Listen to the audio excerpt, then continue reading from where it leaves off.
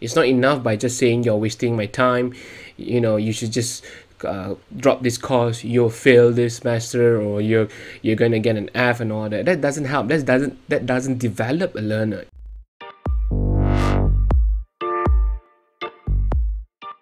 Hello everyone, welcome to the third episode of Edubytes. In this episode, I'll be talking about feedback. As we know, in learning, feedback is crucial in order to encourage our learners or even to suggest improvement to our learners.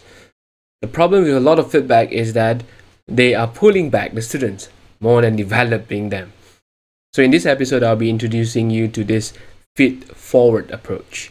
Instead of feedback, we try to give responses that encourage our learners to move forward.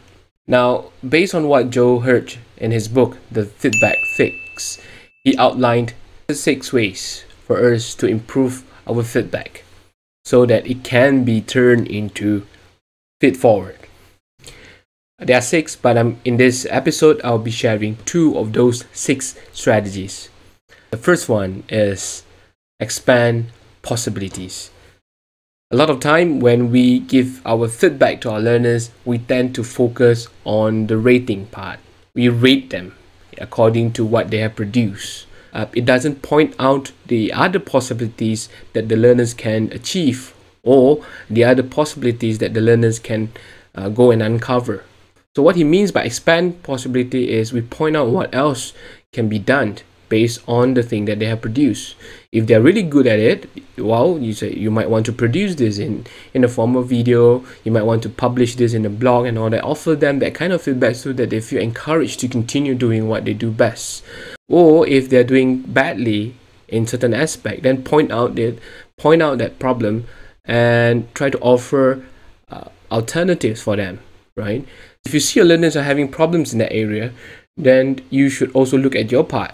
What else can be done to help this learner to kind of achieve the intended goal or intended learning outcome? It's not enough by just saying you're wasting my time, you should just drop this course, you'll fail this semester, or you're gonna get an F and all that. That doesn't help. That doesn't develop a learner. It actually kills them in learning.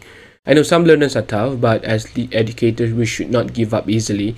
We try our best to guide them, expand other possibilities or alternatives so that they could develop, at least achieve the minimum as we required.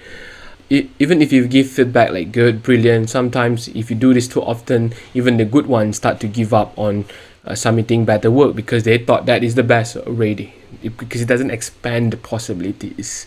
Another point that Joe mentioned in his book is good feedback or good responses should be particular or specific. It's not information dump. A lot of feedback are kind of like information dump. Once they're done, we just give them and then that's it. It should be more meaningful by being specific in certain areas. For example, if you're asking them to write an essay, instead of wait until they finish the whole essay, you can give your feedback progressively. So let's say they have done the first paragraph, you can always comment on the first paragraph. What else to improve. If they're okay, then they can proceed.